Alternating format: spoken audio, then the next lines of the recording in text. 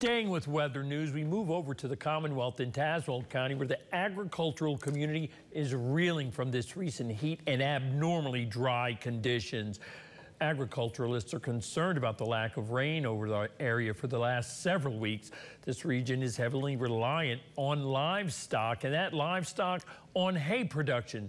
The farmers say that they are witnessing some alarming circumstances as their water resources dwindle and those pastures begin to turn barren. We spoke with the Tazewell County Agriculture and Extension agent, who is emphasizing the severity of this situation. The amount of hay that we've lost, the amount of grazing that's being suppressed, farmers are having to sell their cattle earlier than they would have because there's not enough grass and forages there for them to continue grazing. And that situation is becoming more dire by every day without rain. We're going to have a lot more on this impact coming up at the top of the hour on WVVA News at 6.